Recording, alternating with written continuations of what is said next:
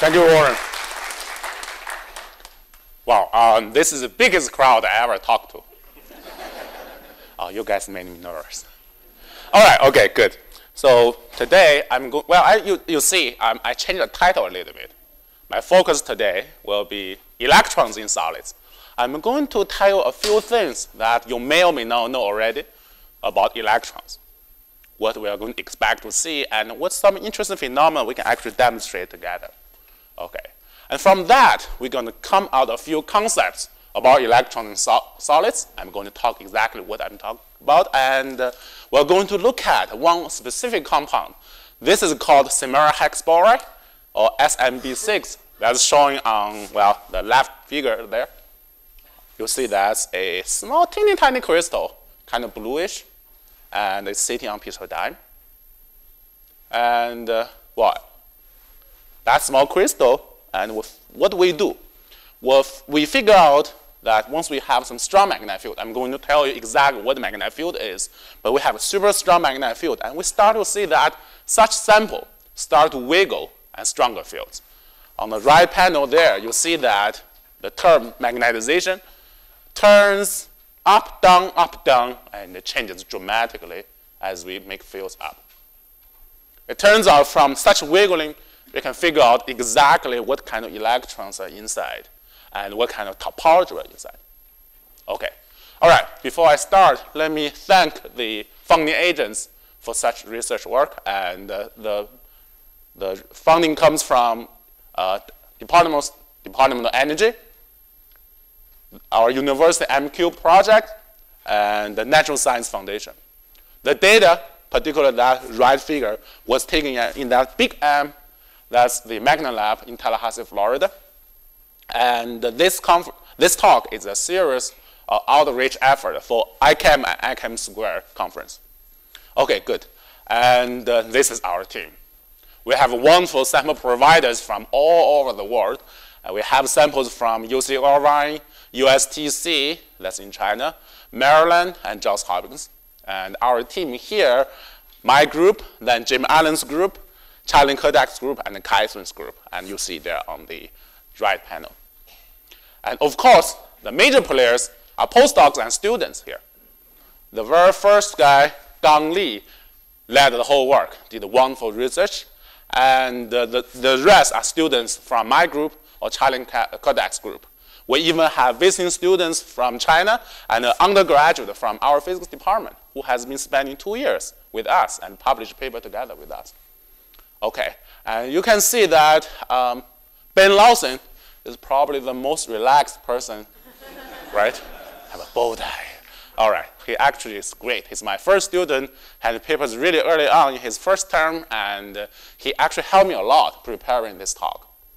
Okay, good. All right, let me motivate you a little bit why we ever talk about electrons in solids, right? I assume you have turned off your cell phone. Well, if not, you can check. There must be CPUs inside. Yeah, the CPU, a computer chip, uses a charge property for electrons to do this fancy operation. Or I assume you have a Gmail or whatever email service that give you 20, 30 gigabyte storage. All this big storage comes from the fact that there's also spins of electrons. You are using the ordering of these spins to store information. I'm going to talk exactly about what these terms are. But basically, that's the foundation of information storage we're having now. Okay, so that's the past, or that's the current. About future, we argue that maybe we're going to have another kind of solids. This kind of solids, due to the special electrons inside, will become a bulk insulator, but a surface conductor. And if that's true, then we can try to make circuits as small as possible using only surface, right? And patch as many as possible transistor, whatever, in a small chip. That would be wonderful for future electronics. So today, hopefully by the end of this talk, I'm going to convince you that this compound, samara hexaboride, the very first crystal I showed you on the first slides, can be one potential candidate for topological insulator. Okay, so that's our motivation. And throughout the outline, you see I list a lot of stuff there. I'm going to tell you exactly what are electrons, what we care about in solids. I'm going to talk talk about a few interesting phenomena coming out of electrons. Coming from magnet, and from there I'm going to explain this term, magnetization, or big M for that. I'm going to talk about superconductors. I'm going to explain what its resistance are using that demo. We are going to see how magnets and superconductors interact with each other. It's going to give us something really interesting. As you can see, there's a big track there. I'm going to show you that superconductor can fly on top of a piece of magnet. Okay. Further, I'm going to show you something, a demonstration that may or may not use superconductor to have it fly on a piece of magnet. Well, you will judge whether it's a room temperature superconductor or that's something special. But I want to say that from that, you will see that this term, Dirac electron, is important. It's something really unique about electrons in solids. And I'm going to come to the seminar Explorer and demonstrate how we are able to confirm there are direct electrons on the surface of seminar Explorer. Okay, so that's a plan. And now let's look at electrons. Very first, what do we learn about electrons? Well, we learn there must be charge. How do we know that? Well, we have light bulbs here.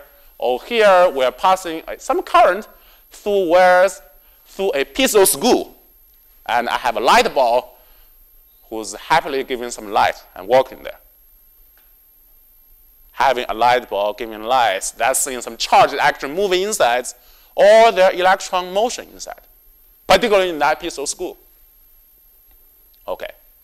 Well, so we know there's charge, and the fact that any piece of metal, any piece of solids can hold the motion of charge, and that ability to transfer electricity or electrical charge is resistivity. That's one term we're going to keep coming back. Okay. All right, so that's one thing we learned about charge. The other thing, well, sorry, I put a few equations there, but basically any electrons inside solids, you can think about it's like a classical object. It's a classical object having energy and momentum. And it's a classical object showing that energy goes as momentum squared. Okay, this is something we physicists always do from various starting points. But let me show you the classical example of classical flying object. And here in Michigan, we have a football. Okay, my student Ben Lawson threw a football to me. All right, let me confess first, right? This is my first time ever catching a football. Okay? You see a few things you may notice, right? This guy has a momentum in the sense, oh, it hurts me really hard. Okay? It has energy because I really have to do something to catch it. Let me show you two other things that you may find interesting. Let me do that again. All right, so first thing, you may notice that the ball is kind of flat. Well, okay, we did not intentionally deflate it.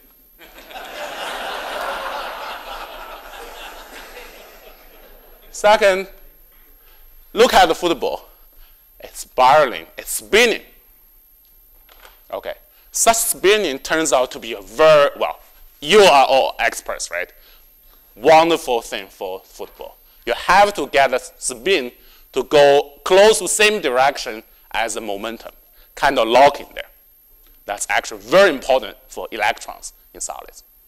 Okay, anyway, so electrons has also this kind of spin. And what do we actually see? Well, electron is not exactly a classical object.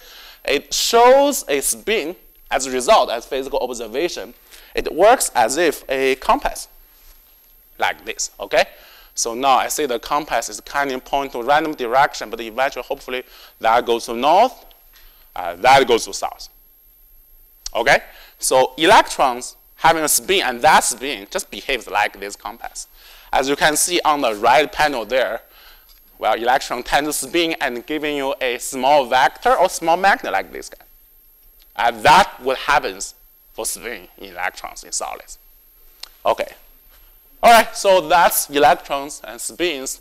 One more term I want to learn about that. I don't want to bore you really about many details, but basically there's so many electrons in solids, you have to patch it, add more and more inside. Eventually you're going to fill up to some shell, and that shell we call it the Fermi surface. It turns out that shell can be different shapes. For example, we can stretch it, make a sphere to be ellipsoid. We can even try to do something ugly, make something like dog's bone. Okay, let me ask you, right? What's the key difference between this guy and that guy? Of course, shape is different. But you may notice that there's a circle inside, there's a hole inside, right? From this and that, there's a hole happening. It turns out that's really about topology. So picture that you have a sphere, like our Earth. You can squeeze it and make a cube. Okay. But picture you have a coffee mug, right? Coffee mug, you're going to have a hollow hole there, not full, but a really full hole there. So you can still squeeze that, and what do you observe? You can squeeze and make a donut. But you cannot make a sphere or make a dough because exactly there's a hole inside. Okay. That's a key difference, as you can see, from this kind of forming surface and this kind of forming surface. Let me just tell you, this is exactly what happens in a piece of copper. And that's exactly what happens on a piece of, well, you may hear about that, bismuth. Okay. All right, good. Now, I talked about a lot about electrons and solids. Well, we probably have experts here about high-energy electrons. It turns out once we accelerate electrons to really high speed, close to the speed of light, c, then their energy is proportional to momentum rather than momentum squared.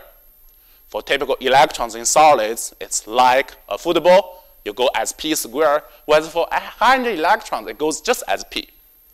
This is a result coming from Einstein's special relativity, usually for very high-energy electrons. And today, I'm going to show you that for some solids, they actually indeed have such kind of phenomena in solids, even though the electrons are not that fast. And I'm going to show you a few demos, particularly one that coming from this property, solids can fly on a piece of magnet. All right. Okay, that's about single electrons in solids. How many electrons do we know in each solid? There are plenty. There are plenty. Here on the left panel is just one piece of samples I was studying.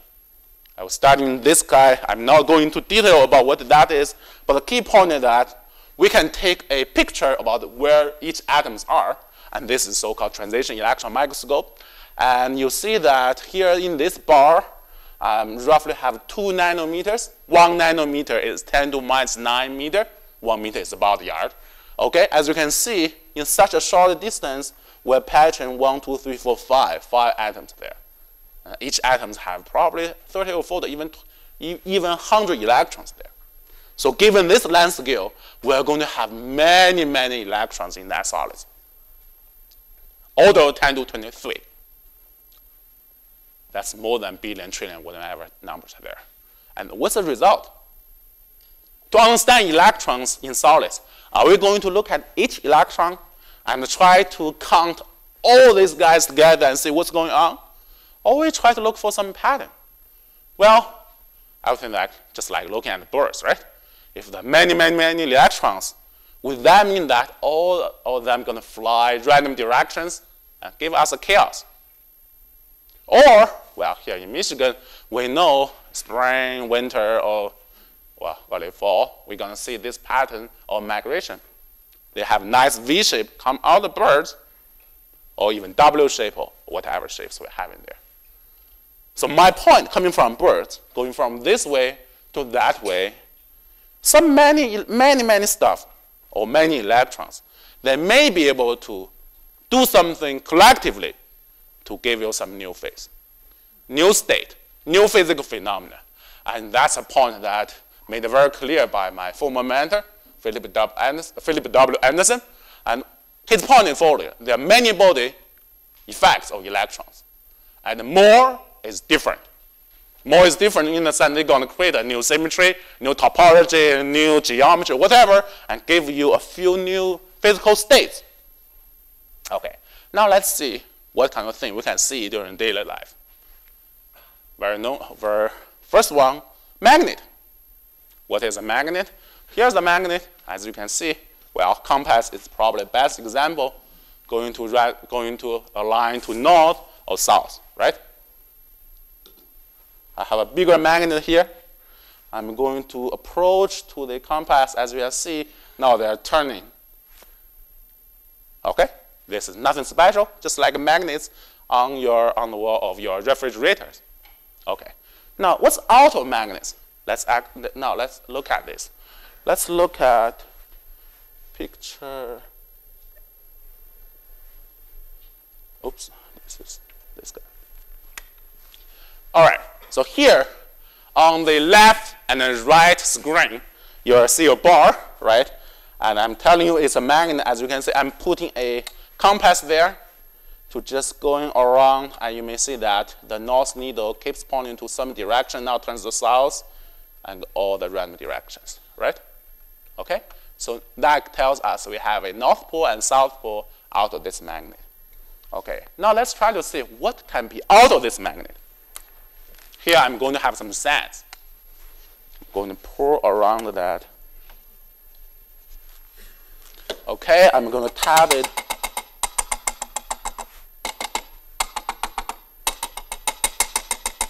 Okay, what do you see?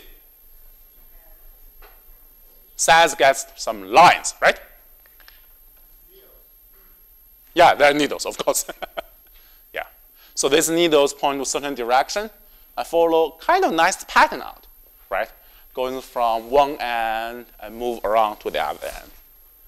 And that's a picture. And here is the other one we took before. So there are lines coming out of magnets, going from North Pole to South Pole. Okay, what are these lines? Well, we have a term with physicists called it magnetic field, or we're going to use B to stand for that. It's how the magnet is doing any force to anything else.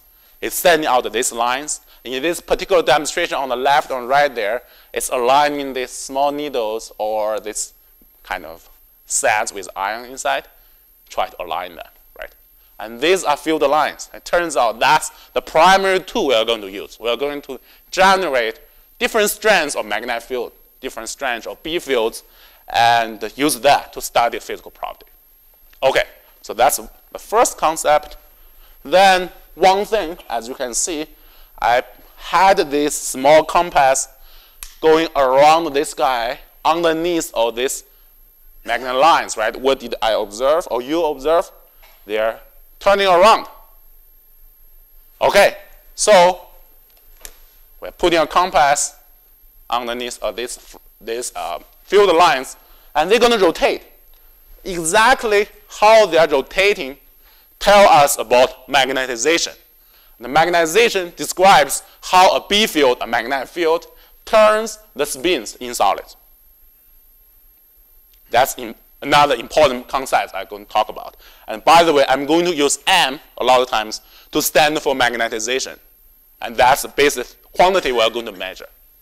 Okay, the fact that these solids are going to rotate, the compass is going to rotate on the magnetic field lines, that's due to the fact that there's a torque. It's like your wheel, right? Your wheel, you turn because you put a torque there. Magnetic field B, put a torque on the M. Okay, good. All right. So here are a few points, and we have seen one state, that's magnet. Now let's move on to look at the superconductor. Okay, that's a different state, and let's try to understand what's going on with superconductor. Before that, let's see this piece of aluminum. Okay, this is a piece of aluminum, and it's a good conductor. Good conductor in a sense, you can pass current through that. I'm showing on this left panel, it's a sketch. Of course, there are many electrons inside. Okay, we can try to pass some electrical current through that, and that's showing on the upper right panel. You would have an electrical current and electrical voltage. Eventually, the ratio is resistance. Okay, I know it's hard to follow. Analogy would be water in a pipe. Well, to push water into a pipe, right, you have to put some pressure or put some force. That force is like the voltage. That's on the very up there, V. Water flows, it has a speed, so it has a current, right? Now you know that you're going to have some force to push water through the pipe. That means for water, there's a resistance. Force over the current would be the resistance. In this case, it's electrical voltage over electrical current. That's the resistance. The fact that we need to get some voltage to push electrons through this piece of aluminum, that says we're going to have a finite resistance for a piece of conductor or piece of metal. Okay, that's happened in daily life. See, room temperature, right? If we're going to very low temperature, very, very low temperature, what's going to happen? These electrons in this piece of aluminum are going to start to pair, and such a pairing would bring the resistance to 0. As observation, then you can see that in the upper right panel, you can still get a lot of electrons there, but you do not need any voltage drop. You can pass the electrical energy through the sample without energy loss. That's a superconductor. That's something really unique happening at very low temperature. And a few examples of superconductor, as you can see, I'm listing there. It says YBACU, or that's YBCO. And there are some other compounds that recently discovered superconductors. One starts from SM or samarium, one ends with boron. Well, I made that highlights there for these elements because later you're going to see that these elements now makes a superconductor. In our current research, we can put them together to make a good topological insulator. That's a topic we'll actually talk about today. All right, good. Okay, so next step, superconductor magnets. What happens when they are put together? Well, now Matt is going to come here to help us for this demonstration.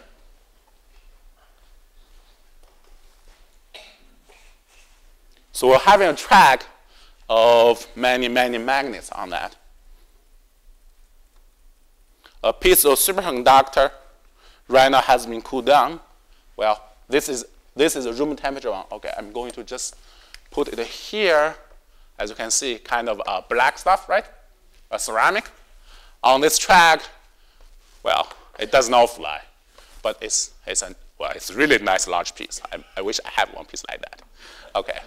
All right, okay, so that piece does not fly. What Matt did 10 minutes ago, he poured liquid nitrogen to a bowl filled with the similar piece there. Now, as you see, this bolt is flying.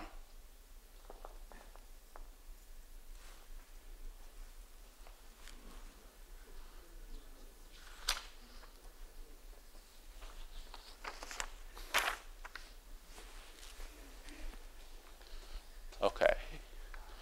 And how do we know it's exactly flying?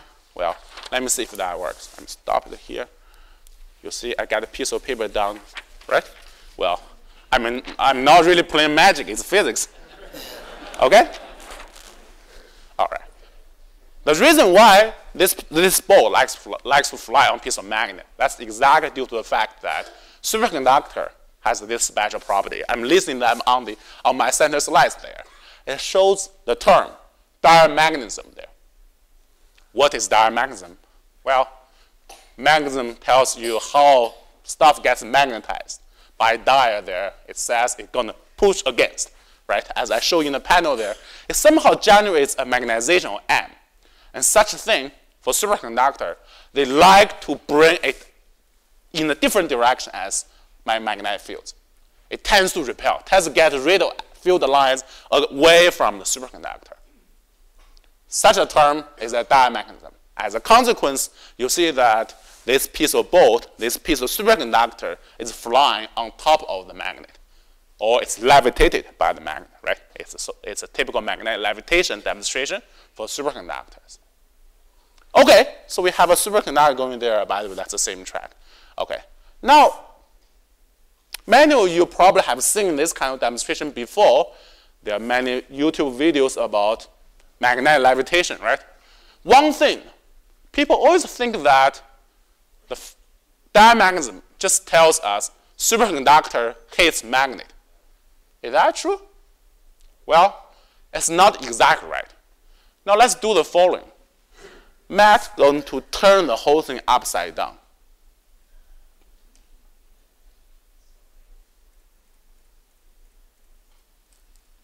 Okay, keep going. Let's turn upside down.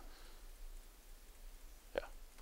All right, you see that now it's kind of locked there, right?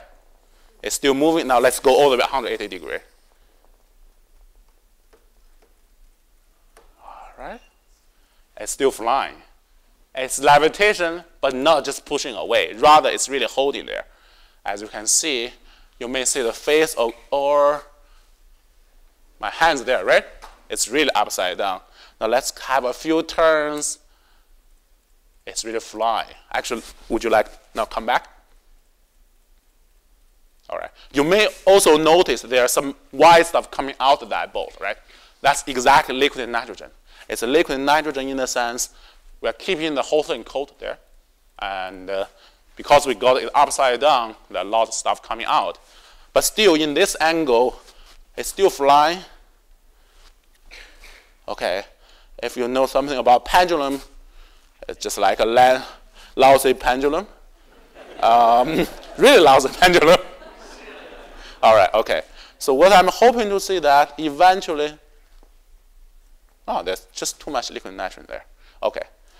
Well, when I tried to practice this at some point, but the whole thing dropped down, and which made me mad and wasn't really a heart attack.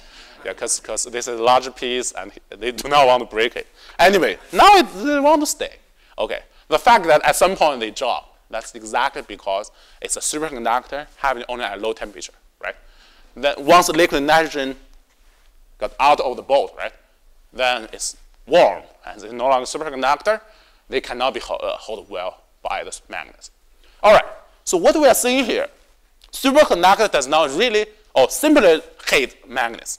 Rather, they work together. They work together so that magnets can hold superconductors. Or the technical term actually here, it says the field lines are okay, it's hot. All right, so now it's getting warmer. So they can no longer feel pin magnetic field lines inside. It's no longer a good superconductor. Okay, as a result, let's see, drops. Okay, good.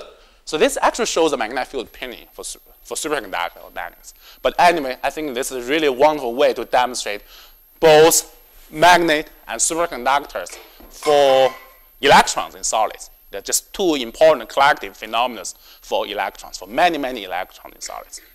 All right, good. I showed you something happening cold. Now I'm going to show you something happening at room temperature. Another magnetic levitation.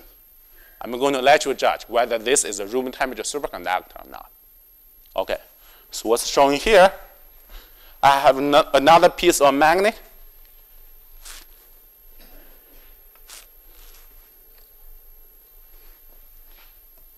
All right, on the left and right figure, you can see these magnets. And let me see if I have enough vision to show. Well, unfortunately, I do not. But basically, I have a compass nearby. The needle is still turning. But key points, I have a magnet there. As you can see, I'm kind of turning a little bit. I have a yellow stuff flying on that track made out of magnets.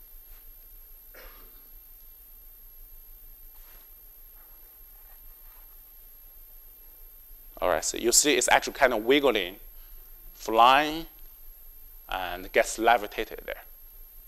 All right, what is this? Is this a room temperature superconductor? Well, it's like a mystery. I know as a physicist, there's no room temperature superconductor. But why we're able to let something fly with a magnet? Just like superconductor. Okay, I would like a few volunteers coming here. Let's come here, try to help us. Come. Let's try to help us figure out what this is. All right, so now you see this guy is flying, right? Okay, I'm going to get this piece out. Get this piece out. Okay.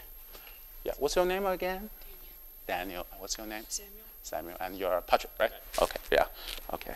Daniel, would you like to scratch the whole thing on this piece of paper and tell me what happens? Just write. What do you see? It makes marks. It makes marks. Why does that make marks? Because Is there something on the end? There's something on that. That's wonderful. Now, okay, I have this pencil. So you're Sam, right? Yep. Yeah, okay, Sam. Would you like to write something on that? What Whatever you want to write. Okay, tell me what that is out of that pencil. Lead. Yes, pencil lead. Wonderful. All right, so now, Patrick, I'm not sure if you're good with this pencil. Can you get this lead out? Out of this pencil? I know kids know how to do that. Okay, that's good enough. Super. Okay, but okay, Patrick, let's put that on. So this piece of pencil lead, Patrick is going to put on his track, and it is flying. Daniel and Sam, can you check? Oh, it's moving. It's moving. Okay, Sam, would you like to try that? Sure. Yeah.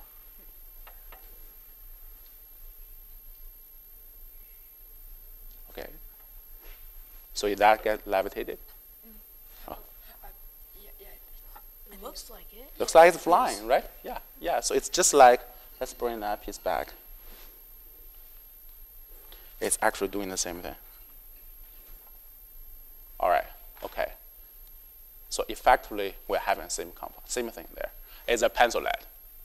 I'm having pencil lead there and gets levitated by this track. All right, thank you guys. Before you go, I have one more question. What's inside the pencil lead? Graphite. What's inside pencil lead? I don't really know what's inside. It's graphite. Yeah. But one thing that you may know, graphite is carbon. Oh. Yeah. Carbon or graphite. Yes. Great. Thank you very much. All right. Great. Thank you.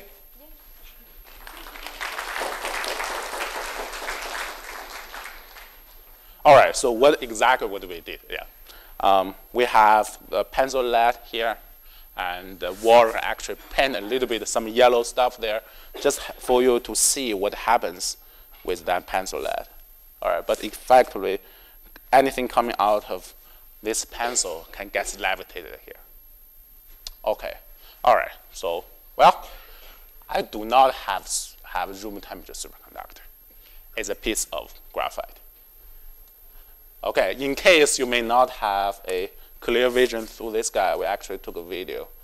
And you see that yellow stuff, or that graphite, gets levitated there, and kind of wiggling, flying, levitating throughout the whole track. Okay, I have something levitated at room temperature, just like superconductor at low temperature. And the reason why we had levitation at room temperature, at the low temperature of superconductor, we know it's a strong diamagnetism there. Here we have a piece of pencil lead. As Emmanuel, you point out, is graphite. Graphite can do the same thing. Graphite or something coming out of carbon, right, can do the same thing, make a strong diamagnetic contribution there to get itself lifted. Okay, the exact reason why graphite gets levitated, it turns out, it comes from same fact that there are Dirac electrons in graphite. There are Dirac electrons where energy goes linear with momentum. E goes linear with P. You see a straight line there, right? And I emphasized before, usually Dirac electrons happen only for high energy electrons. In accelerator, you may heard about LHC, and this is actually a picture of that. But anyway, once electron gets really high speed, you have this linear relationship. It turns out for graphite, for some reason, it can still do the same thing. Kind of some magic there, but such existence of Dirac electrons are really able to lift the whole thing up, give out strong diamagnetism, and showing this levitation. Okay, good. All right, so there are many other solids showing Dirac electrons.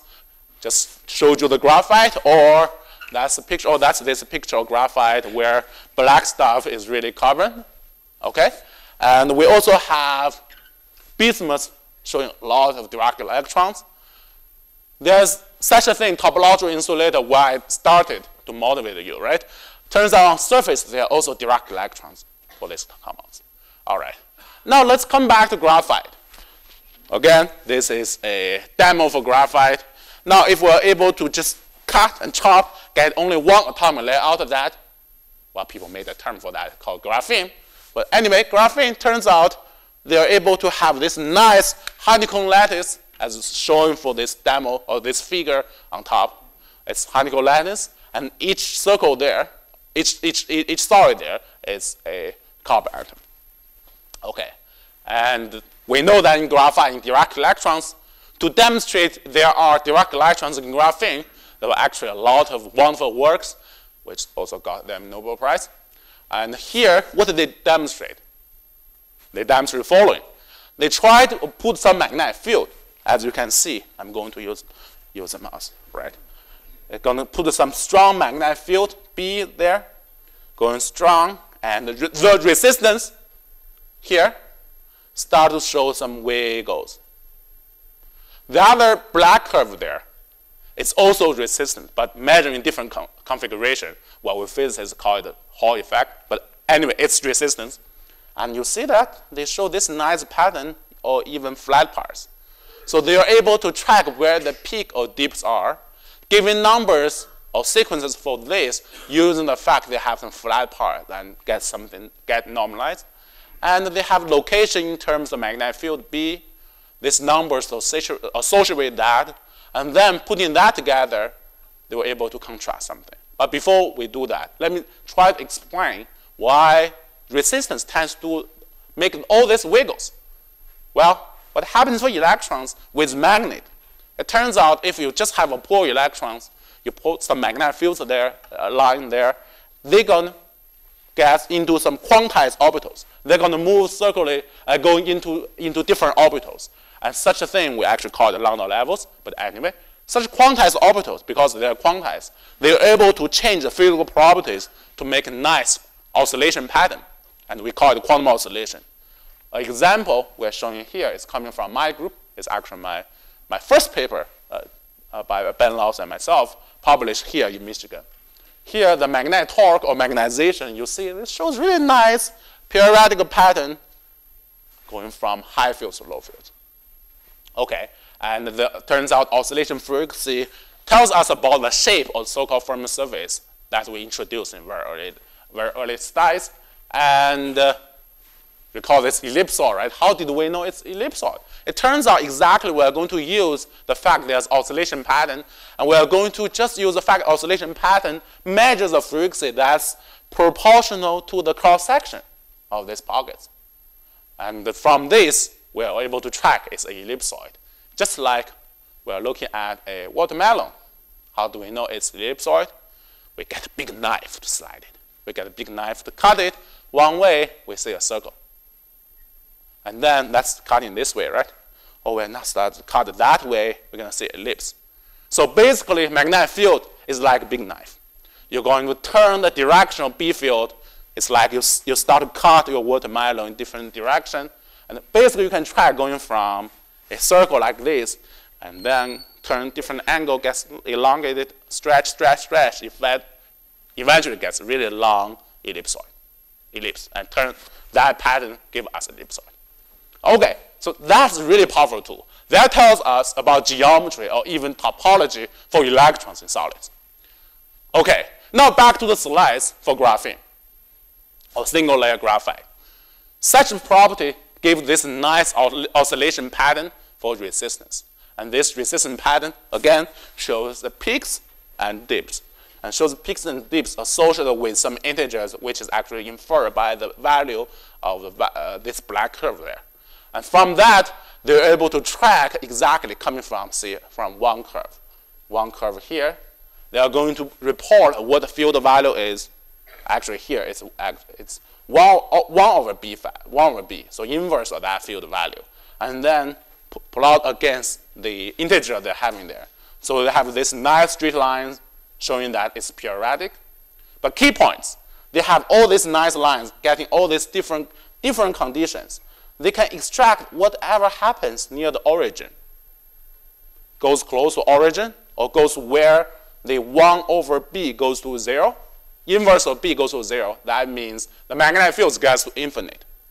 Magnetic field gets to infinite. Well, as you can see, we're going to have some intercept here, this value, that value. So they are reporting the absolute value of that intercept here in this corner. They observe 1/2 there. Okay. It turns out such 1/2 is the exact consequence of Dirac electrons. Well, we showed this pattern before, where energy goes linear with momentum. It turns out the fact that there's 1/2 simply comes from the fact that there are always electrons that like to sit exactly in the corner. Right? In that crossing points, there will be electrons kind of split in half, one going up, one going down. That's a fact. That's the exact reason why this is 1/2. And that's a demonstration or a proof of Dirac electrons in graphene. Okay.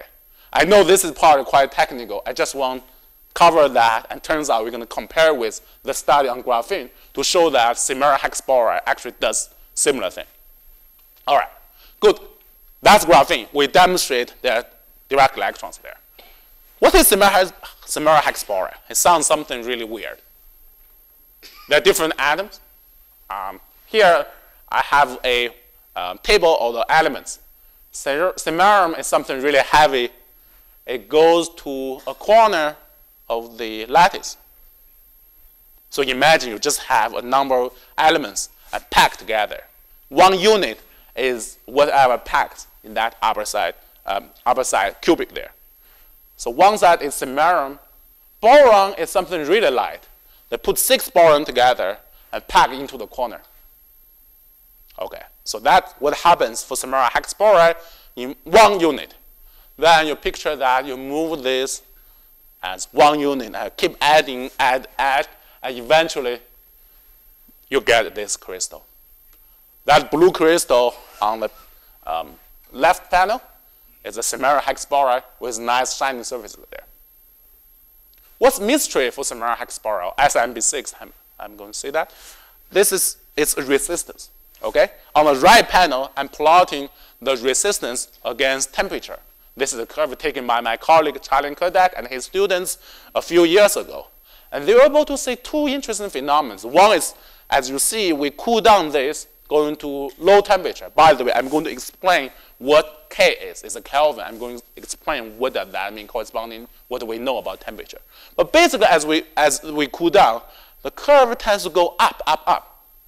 That's really a behavioral insulator, because if you follow this red line, you would believe that going really to lower temperature, the whole thing going not carry any electrical current at all, because resistance going into infinite. You're going to need huge voltage to pass any current through. Well, that's an insulator. But as you see, cool down below 3 Kelvin there, the whole thing turns it down. It tends to saturate. It changes from an insulator to a conductor or piece of metal. Now, this is a dilemma. We have a compound, Samara hexaboride. For some property, it's like an insulator. But for some other property, it's like a conductor. What's really behind that? Well, there's always debates, but my colleague Kai Song and his collaborators was able to demonstrate or predict that maybe such a thing is so-called topological insulator. In the sense, they got some really well-protected surface, even though the bulk is an insulator. Okay, there's some nice prediction coming out of that. I'm not going through that, but the key points, they're going to see that at low temperature, the whole thing turns into an insulator inside itself. But on the surface, it's a good surface conductor. The fact that they are good surface conductor is exactly comes from the fact that there are Dirac electrons on the surface, just like graphene. Okay, all right. And of course, that's theory, right? How do we know it's really true? Well, later there are demonstrations of surface conductance. Let me just quickly go through this. They're coming from, this is Charlie Kodak, my colleague's work, where they were able to demonstrate a different way of measuring resistance and showing it's a kind of non-local conductor. It's really happening on the surface. There are other 2 groups, one from UC Irvine, one from Maryland. They were able to show similar behavior. Okay, But key points, now we're going to test whether this guy, similar hexaboride, is a topological insulator. The message there, if it's true, we are going to compare the surface of similar hexaboride with graphene. If the theory holds, then we're going to see similar behavior as graphene for similar hexaboride, or surface of similar hexaboride. So that's the goal. Well, that's really challenging goal. For graphene, we know we started by measuring resistance in strong magnetic fields and seeing all these wiggles, right? Key point is the wiggles. Looking at all these wiggles, you are going to see some behavior, and you're able to align them and trying to find one particular integer and the intercept. And that's how they demonstrate its Dirac system. It's a Dirac electron there. Okay. Well, for us, maybe natural thing is try to see if we are going to see these nice wiggles in resistance. Well, let me confess again, we did not. Life really sucks.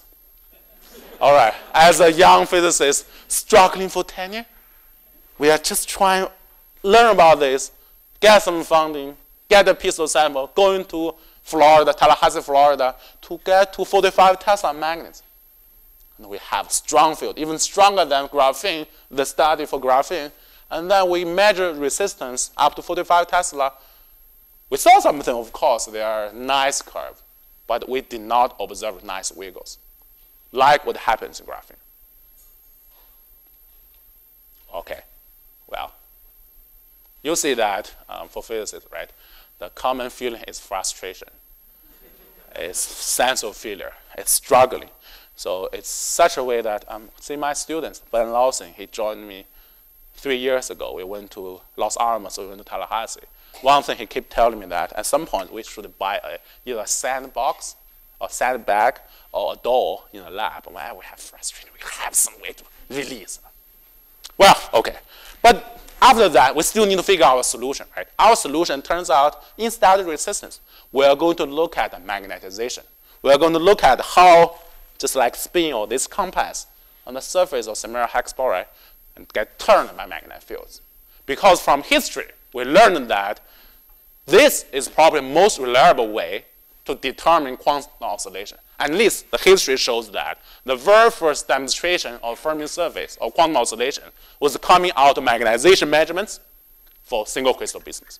Okay. Well, of course, there's a lot of technical challenge in the sense we have a surface. And how do we measure a single atomic layer and determine its magnetization? It's teeny tiny, really teeny tiny force. But how do we do? Well, we're just like working with the compass. Imagine now on the bottom panel we have some spin associated with each surface. Then we apply a magnetic field. What will happen? Well, just like we bring a magnetic compass near a magnet, the compass is going to turn, or such a torque going to turn these spins or sample on that. We're going to measure this torque by having this piece of sample sitting on a floppy cantilever, and then we apply some fields. The cantilever is going to turn. From the deflection of the cantilever, we know the torque and we know the magnetization. It's a very simple, straightforward idea, just coming from what we learned in the classical mechanics or classical electromagnetism. Okay, now that's the simple idea how we made it true. Well, this is again very early picture. I took when I was still student in grad school. We had a floppy cantilever. Let me actually work. Okay, I have a floppy cantilever sitting here. It's actually, there's a sapphire there to holding the whole thing. Okay, there's a piece of sample. This is not similar hexaboride. Rather, in that case, it's a large bismuth, single crystal bismuth. But we have this cantilever, and here, this shining surface is a gold film. Between that gold film and the cantilever on top, we're making a small gap. We are making a gap like 0.1, 0.2 millimeter. So now if you have some knowledge about circuits, right? We have a conductive cantilever. We have another film. What makes in between? Well, it's a capacitor. We can measure the value of this capacitor to determine the deflection of the cantilever. And from that, we learn about the torque, and we learn about the magnetization. Okay, that's a simple idea of how we actually did the measurements. Well, I showed you the whole setup on a piece of penny. this guy. This golden piece is penny. Okay, I showed you a piece of penny to show you the size of setup, right? I also showed you a piece of penny to show you how cheap we physicists are. We just make tons of these guys and try to tailor that for our own research. Whenever our collaborators send us our sample, we're going to make one to fit for them. Okay, good. So that's our small setup, but we need big instruments to get to this high field and low temperature. All right. On the left panel, it's something here in the basement of Randall. It's in my lab. It's a fridge that goes to 8 Tesla magnetic fields. And what is 8 Tesla magnetic fields? You have a magnet on your refrigerator, right? And 8 Tesla is more than 1,000 times stronger than the field on on the refrigerator magnets. And temperature goes down to 0.02 Kelvin. Very low temperature. How low that is? Well, let's feel what Kelvin is. Last winter, it was brutal. Okay? So in that room, 9 o'clock I had a class.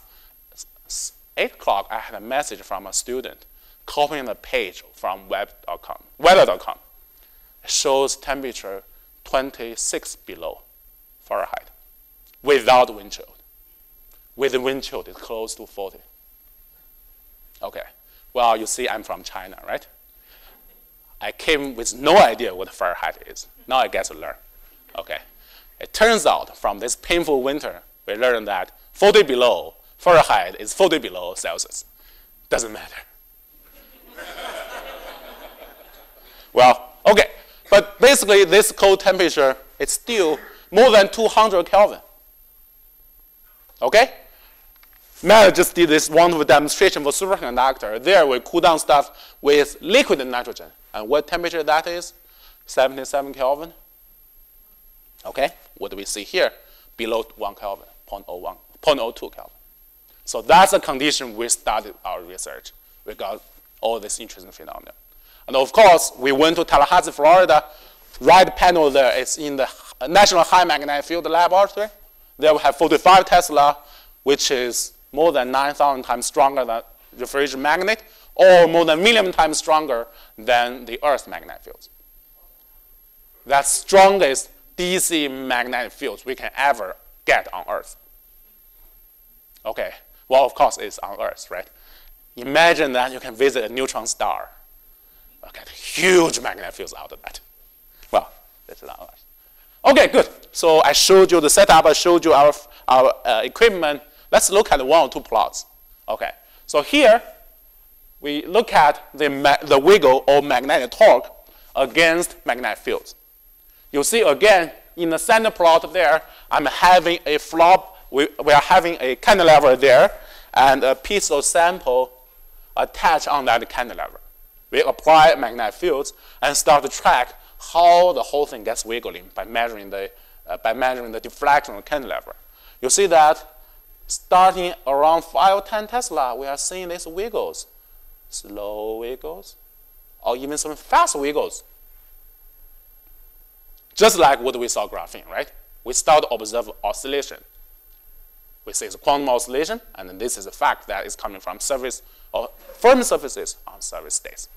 Okay, we see these wiggles, and we start to learn something about the surface. And further, from that torque data, we're able to determine what magnetization is from this piece of single crystal, similar hexborer, and we measure magnetization against magnetic fields, in this case up to 45 Tesla. So that's actually the magnet we're talking about. We went from 0 to 45, again, see these slow wiggles and fast wiggles, or even some beating pattern for that wiggles. It turns out that the electronic states for the surface of similar hexborer is very interesting, quite complicated. There are 3 different pockets, 3 different sizes. Very interesting topology and geometry happening there. Okay, that's actually going to be another talk about different shape or different geometry there, just for that surface. But the point I want to make is the following. So now, as you can see, I have all these wiggles going up, down, right? I can track exactly where this guy turning down or turning up, and then associate that with certain integers, just like what happens in graphene. In this case, we're able to identify where magnetic field happens for each term, or plot that as 1 over b against certain integers. Now, you see that they are in straight line. You see we are able to push all the way to lowest Landau level here, where we see they really go into last quantum orbits. And then, what do we see for integer? What do we see for interceptor there? -1/2.